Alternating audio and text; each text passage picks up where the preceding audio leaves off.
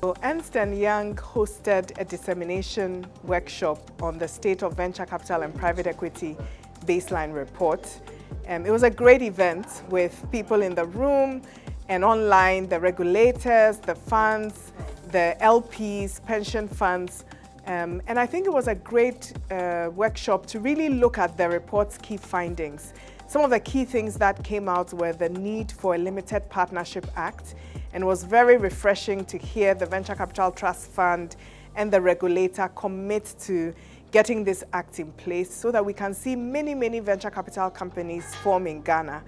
Another thing that came up was the role of pension funds and the need for us to invest pension funds profitably into the real economy of Ghana so that we can provide a good return to pensioners as well as build our economy. And it was great to have some of the pension funds like Stanlib who have written some of the initial pension investments into private equity that have been very successful.